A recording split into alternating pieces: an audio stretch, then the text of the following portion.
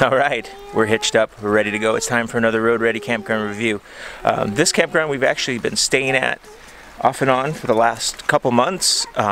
It's just outside the Seattle area, so we use it as our place to visit family and friends. It's Tall Chief RV Campground. It is an Encore park. It's in our Trails Collection package. This is a great park. Like, we love it. We've been here before. It does have some cons to it though. We were on 30 amp, which did cut out quite a bit.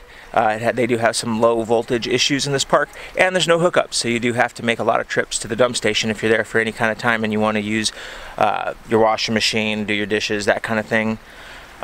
Cell service is another issue at this park. It's not the greatest. We did upgrade to a booster, so check out right there, and you can see the video about the booster we got and how well it works. What about this park? What do you like? They did have a big rec room with TVs and games and books and vending machines and lots of tables, so lots of space for the kids to play. So that was nice since the weather was not nice.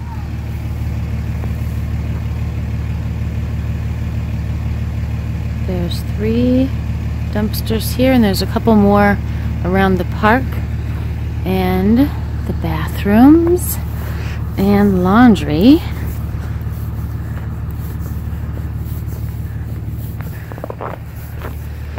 We'll come peek through the windows and check out the laundry. We haven't used it. Looks like $2 to wash. It's probably the same to dry.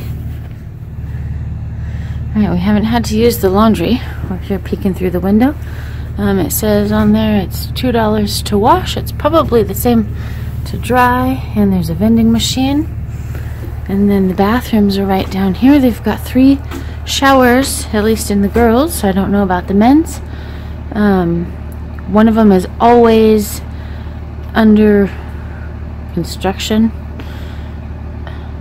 One is always not working properly, but they're always available. There's never people in them except for cleaning time. The women's closes for cleaning from noon to 1. The men's closes from cleaning from 11 to noon. So you do have to plan for that. This is a very common sign to see in the bathroom. One there, and 2 of the showers right now. But there is 1 working shower. They're pretty good size. There's hooks to hang your stuff. Separate place to get dressed. And they have great water pressure, lots of warm water. They're very nice. Yeah, so the park is about 15 minutes away from Issaquah. It is about 40 minutes from Renton, where we spend a lot of our time. Pretty close to I-90, easy in and out. There is a big hill going in, and it did snow the last few days we were there, so we had some concerns, but it ended up working out just fine.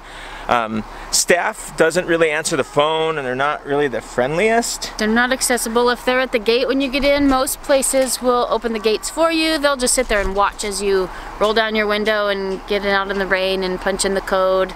They don't have any activities going on there, and we learned that last time we were there too.